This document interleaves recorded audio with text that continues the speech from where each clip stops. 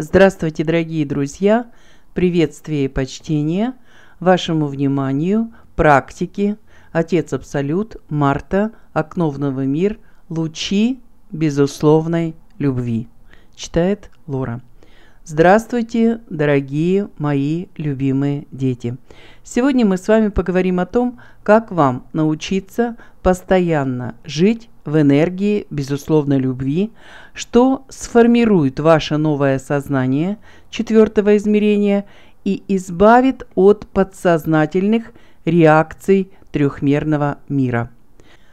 Как вы уже поняли из моих предыдущих посланий, даже таким сакральным понятием, как безусловная любовь, умело манипулируют те, для кого эта энергия представляет реальную опасность. Мы с вами уже много говорили о том, что для всех низковибрационных существ, воплощенных в человеческих телах, главным источником питания является энергия низких вибраций. Поэтому и пытаются они провоцировать людей на все виды негативных эмоций. Но теперь, когда вы это не просто осознаете, но и наблюдаете как на собственном опыте, так и на опыте своих близких, друзей и знакомых, пришло время прекратить подпитывать этих существ их привычной пищей. И для этого вам нужно не только окружить себя самого этой всемогущей и самой высоковибрационной энергией во Вселенной, но и постараться распространить ее на максимальное расстояние вокруг себя. Для этой цели вам давалось уже немало практик. Но сейчас мы с вами подошли к новому рубежу работы с этой энергией, поскольку в последние месяцы заметно возросли не только вибрации Земли, но и ваши собственные, что многие из вас уже почувствовали, то и воздействие новых энергий на рептилоидов и иже с ними усилилось многократно.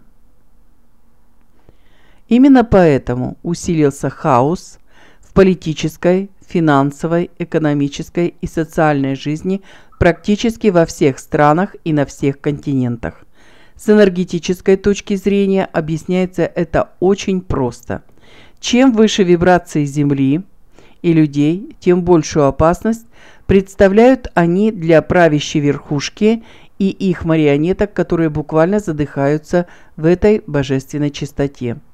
Поэтому сейчас, мои дорогие, вам предстоит стать надежными якорями, удерживающими энергию безусловной любви на Земле, чтобы не позволить завоевателям вашей планеты ее распылить путем запугивания людей устрашающей информацией для всех.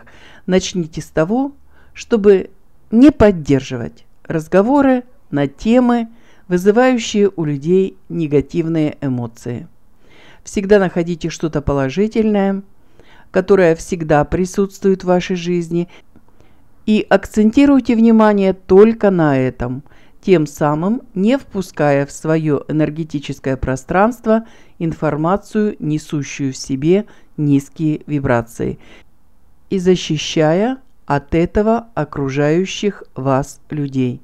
А еще я хочу предложить вам несложную, но очень эффективную практику, которую мы назовем «Лучи безусловной любви». Для этого призовите вселенскую энергию безусловной любви и попросите ее максимально активировать ваш кристалл любви. Почувствуйте, как он постепенно разгорается, словно поднимающийся из-за горизонта солнца. Каждый его луч несет в себе заряд любви необыкновенной силы. Он способен согреть собою все чистые человеческие души, встречающиеся на вашем пути, тем самым максимально повышая их вибрации. Но также это солнце может испепелить в своих лучах всю черноту, все низкие энергии, генерируемые низковибрационными существами, несущими людям боль и страдания. И пусть ваш кристалл любви превратится отныне в негасимый источник вселенской энергии безусловной любви, питающий чистые человеческие души и изгоняющий с вашей планеты все темное и отжившее. Старайтесь поддерживать этот пылающий божественный огонь в своей груди, не давая ему погаснуть. Станьте самой этой любовью, что выведет вас уже на другой уровень существования, позволив прочно закрепиться в пространстве четвертого измерения и начать уверенное продвижение дальше в мир пятого измерения. И я благословляю вас на это, любящий вас безмерно, Отец Абсолют говорил с вами. Приняла Марта, вы послушали тему «Лучи безусловной любви».